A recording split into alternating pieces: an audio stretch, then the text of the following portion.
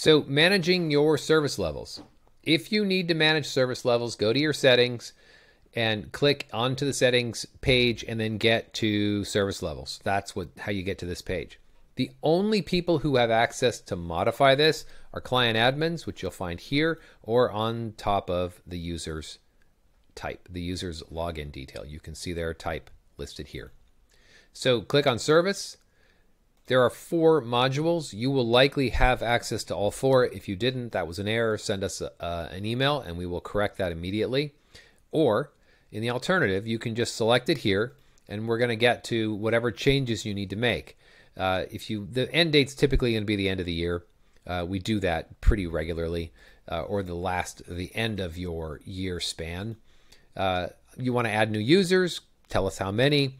More approvers, tell us how many. More storage space, tell us what you need. The likelihood that you're going to go over even 1 or 5 gigabytes is really uncommon, but it's possible. So let's say you need to go over. You need more projects, approvers, and all the rest. Go ahead and hit submit.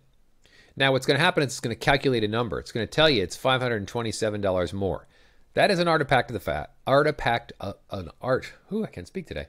That is an artifact of the past. So just check the manual, which is the default. It's going to give you a number. Don't worry about the number. It's irrelevant to this conversation. When you click continue, it's going to generate an invoice. What I want you to do with that invoice is I want you to download it and save it somewhere. By saving it,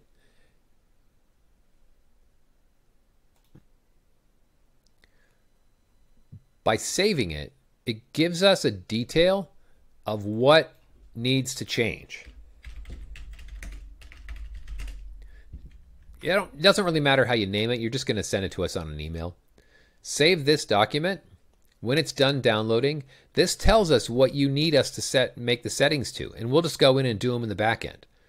What will happen is when you send this invoice, you're actually changing the settings in the background here, and that change, because it's a manual payment and not an online payment. Don't select online because you'll be taken down a cycle of adding credit card details. Not relevant. Don't do it.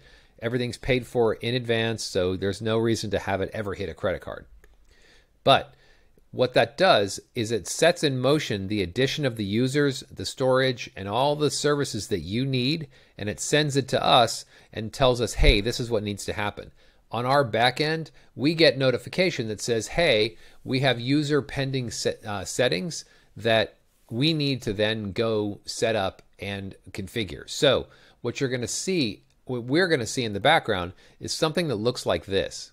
It's going to be very similar to what you see, only right here it tells us, hey, it's waiting for a payment, and that payment equals this, and we need to apply it. So once we apply that payment, it's a fictitious payment. We're just going to put money in here that equals that, so that you then get access to all of those elements. There's very little you got to do in the background, but that tells us, hey, you need more of something. Send us that invoice that was generated by the system when we clicked continue, this invoice right here that you saved. Send us that. That tells us everything we need to know about who needs what and how much of what. We'll go in, we'll apply our metric in the background so that it adds automatically, and then we'll send you an email saying that's taken care of. So this is just a method, an archive or an artifact of the past where we used to allow users access to our platform for just the F3. Didn't include any of the payroll or the cost reporting or the fringe engine, but they could gain access, and they paid an annual or monthly fee for access to the system. That was really an artifact of the past. We don't do that anymore. It's much more integrated. It has a lot more AI and automation and payroll and cost reporting and fringe calculation for the guilds and unions. So just use the service level module as a way to tell us you need something more. You fill it out, send us a document, we'll approve it in the back end, and within seconds you'll have access to it. And that's it.